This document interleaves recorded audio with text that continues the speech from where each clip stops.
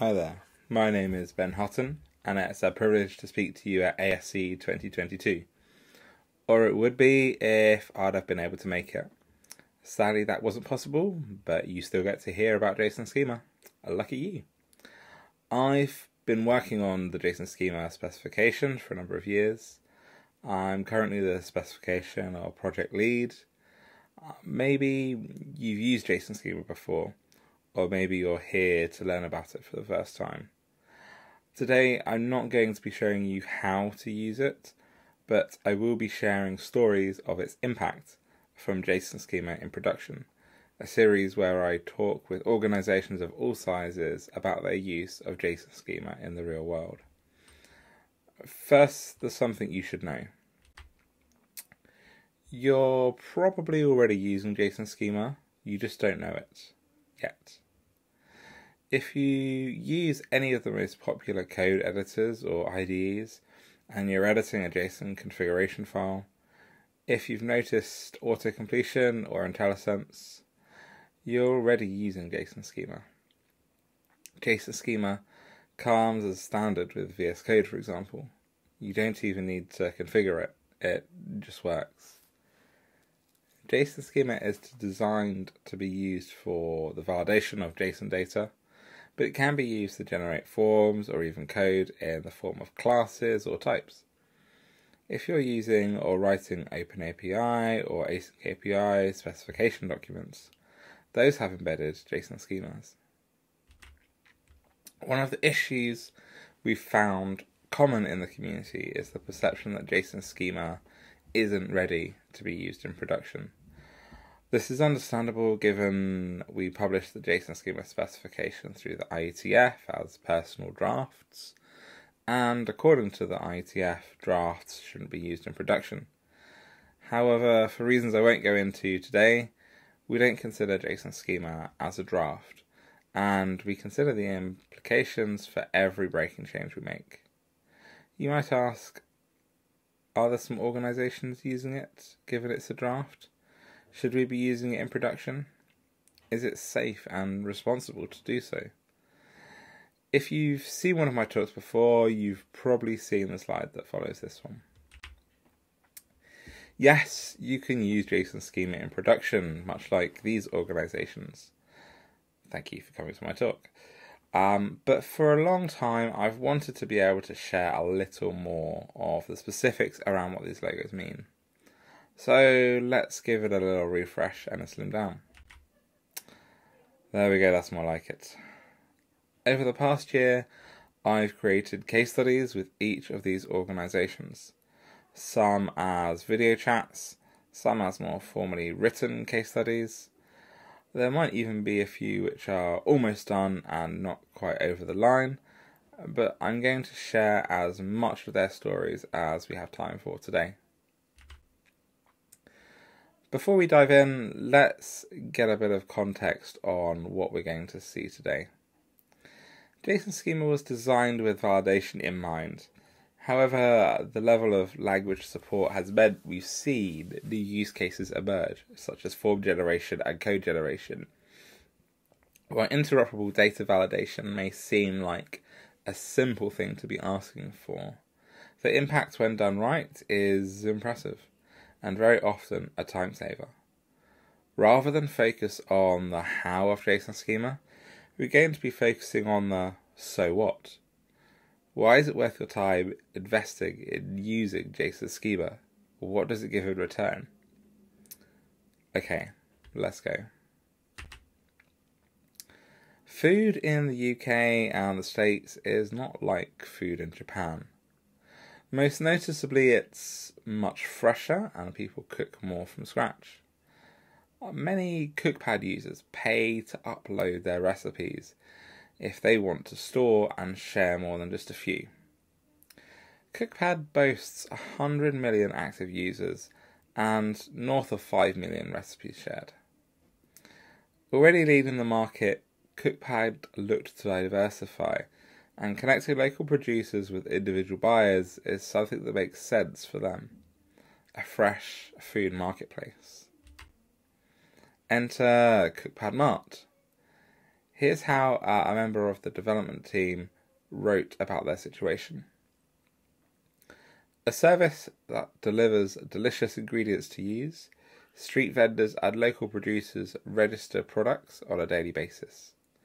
When registering a product, the seller must accurately enter various quality assurance information, including the expiry date. The problem was, when your marketplace has specific and evolving data requirements, static forms aren't going to cut it. They're just not a good option. Complex logic and duplicate validation were starting to make the code harder to maintain. Lots of people like spaghetti. No one wants spaghetti code. What's more, some parts of the data would be manually validated in-house through a product screening process. This approach simply wasn't going to scale, and they knew it. They considered continuing to write custom code, but maintainability was fast becoming a concern. CookPad needed a common schema to contain their form requirements. JSON Schema was ultimately the solution of choice. With JSON Schema, CookPad reduced the deficit submissions, or food submissions with missing data, from 10% to 0. All the tricky, complex validation rules encoded into JSON Schema. This also reduced the burden on the in-house manual review team. Further, developers at CookPad started to see that building forms using JSON Schema cut down their development time in half. A win for developers too. Imagine what new features, technical debt, your team could repay with all that extra time. Tyler Technologies provides the public sector with software solutions. It's often the case that the public sector simply doesn't have the budget to build software themselves, and likely lacks the resources to collaborate and co-fund development with other jurisdictions. Imagine the logistics. Tyler Technologies boasts a large revenue and number of developers. Looking at that client retention rate too, 98%. Let's find out why they needed JSON Schema. One aspect of what Tyler offers is a multi-tenant solution for its clients, but with customization. If you've ever worked with forms, you can know how creating variations by hand in code for different clients will be time-consuming. Clients needing customization wasn't just them being picky. Often the requirements were strict and defined in law. Can you imagine, hey Bob, a new law comes in soon and we need extra fields in that form? What do you mean it's going to take several weeks? Being able to easily customize forms and validation rules to each client is time-consuming and costly if done in code. Additionally, Tyler wanted to be able to give the power to modify forms and validation rules to the client, a tricky requirement to fulfill. Now we know the problem, what's the solution? The solution needed to be simple yet powerful. A no-code solution to allow for easy customization. JSON Schema provided the way. Tyler was pleased to find industry-wide adoption of a solution they were already partly familiar with from OpenAPI, and were impressed by the breadth of available tools. Let's see how JSON Schema was utilized. Tyler could create JSON schemas and use Formally to generate forms on the fly. Tyler's clients could also provide their own schemas for custom forms and validation rules. Imagine that previous client call not even happening. The next time a client needs to add a field to their form, they can do it self-service. They don't even need to call you. The results? When you can show clients a change based on feedback during the meeting as opposed to next week, you're reducing that feedback loop. That's a sure way you can impress clients and keep them happy. More you ask?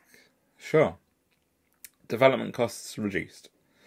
Not only was updating the forms and validation easier, but a developer wasn't required to make these sorts of changes. And the time to resolve bugs related to custom data structures was slashed. Last time I checked, no developer really likes spending time fixing bugs. We should just write bug-free code, right? Sadly, we're not there quite yet. If you're a fan of Yahoo pipes, you might also be a fan of Zapier, the go-to solution for stitching tech stuffs together. Their aim is to make automation work for everyone, and they surely make it easier.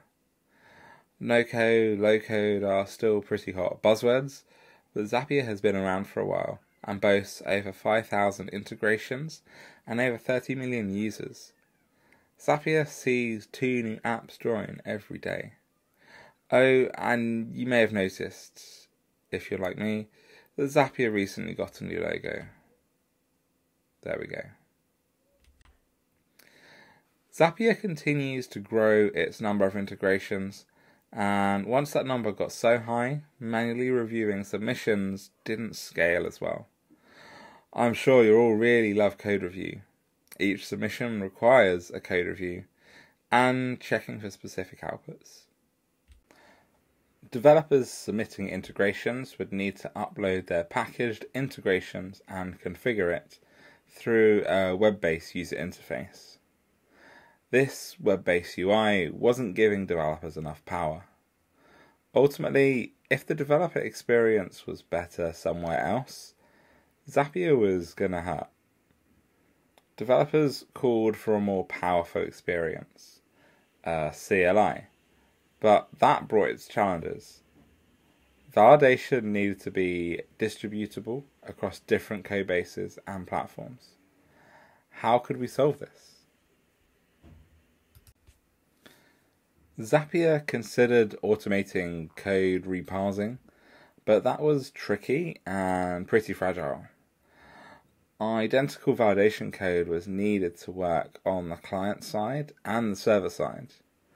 I'm sure you all love porting validation tests and validation code between programming languages in both directions. A solution that provided interoperability between programming languages was required, and JSON Schema delivered. Seriously, get JSON Schema a cape or something. I might be biased, might. Let's take a look. Zapier defines the JSON Schema and pushes it to both the web-based platform UI and the platform CLI. Developers can now validate the packages they are intending to submit are valid, client-side, in the CLI. When the CLI validates successfully, it's going to validate the same on Zapier's servers. Happy developers. Developer experience really matters. Today, all integrations are backed by JSON Schema validation. Write once, validate everywhere consistently is a specific example of where the don't repeat yourself principle is applied well. Can you imagine if the CLI claimed your integration was valid, only to be rejected by the server? You might have ended up looking elsewhere. Okay, JSON Schema has helped keep external developers happy, but what about internally? How do you feel about large-scale data migrations? Concerning? Worried? At Zapier, they do them with confidence. Handling user-supplied code is a challenge, and moving it around in a database, that's another level of complexity. 6 River Systems, recently acquired by Shopify, is a fulfillment solutions provider, or in their words, provides solutions for warehousing automation. Installed in over 100 facilities with over 400 employees, with their installations fulfilling a lot of units every week. The question is, how are they handling all that telemetry data? How do they manage defining and updating their data structures? 6 River Systems' current crown jewel is Chuck, an autonomous warehouse robot which aids pickers in packing and moving products. The real smarts is how Chuck connects to a command and control center, creates dynamic zoning, and makes sure the correct items are picked, and seems to make the work of pickers easier, more efficient, and even enjoyable. You've likely heard the mantra adapt or die in reference to business, and fulfillment solutions providers are not exempt. 6 River Systems went through a period of rapid growth, which presented new challenges and the calling in of technical debt. Different domain experts needed to collaborate more effectively on defining data structures. Old deprecated tooling needed to be replaced for sustainability reasons. The current way things worked was going to keep increasing and simply wasn't going to scale well. How were 6 River Systems going to break through this evolution barrier, sustaining the growth and continuing to grow? They considered popular data definition formats, such as Protobuf and Avro, but found these had specific tie-ins that left them inflexible. The solution needed to be interoperable across multiple programming languages. Being easy to learn and use incrementally would be a great convincer here too. Of course, JSON Schema.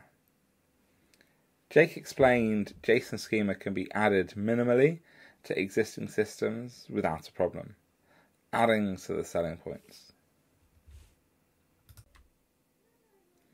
With JSON Schema, different domain experts could collaborate. They found it easier to learn and understand as a neutral and interoperable format, giving each familiarity. The schemas are built and can be used by the robots and the command and control center, even though they use different programming languages. Plus 1 point for interoperability and data validation. The real kicker for 6 River Systems was seeing teams collaborate and release new hardware without needing help from Jake's bridging team. Talk about trying to make yourself obsolete. Jake's team aimed to be an expert interface between domain experts and assist in creating and developing new solutions.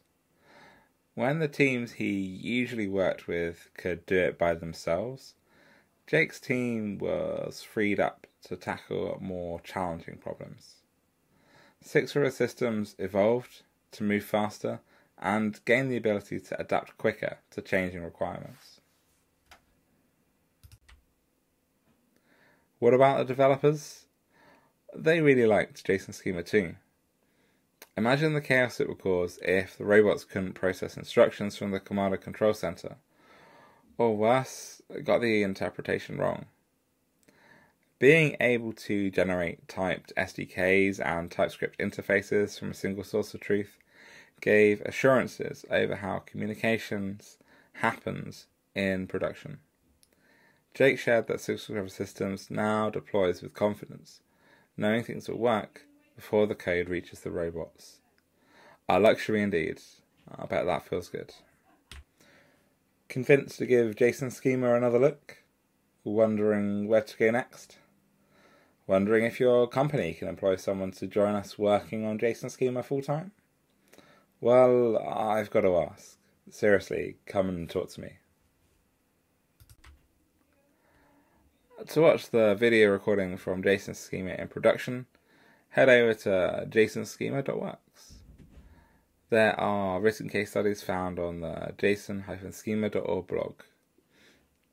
If you want to dive into the docs, check out the Understanding JSON Schema site. If you're looking to get a specific question answered, you can use Stack Overflow or join our Slack community. Or join the Slack community if you just want to see what's going on. and we're also on Twitter. Finally, we have regular weekly open community working meetings every Monday. You can find a link to those on the JSON-schema.org homepage.